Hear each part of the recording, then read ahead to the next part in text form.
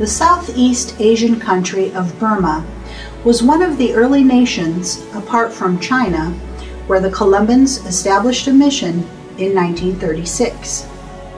Unfortunately, the xenophobic Burmese military dictatorship kicked out the last Columbans from that country in 1979.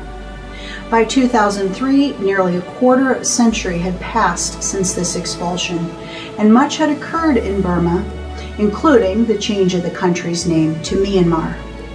The Catholic Bishops of Myanmar asked the Columbans to provide staff members for a new missionary seminary that they had started in the capital of Yangon. In 2003, 2 Columban Fathers returned to Myanmar to teach English and philosophy there.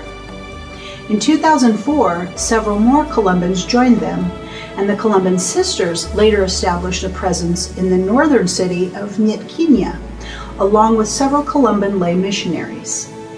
As Myanmar gradually opens up to the world after decades of isolation, the Columbans will continue their important work there.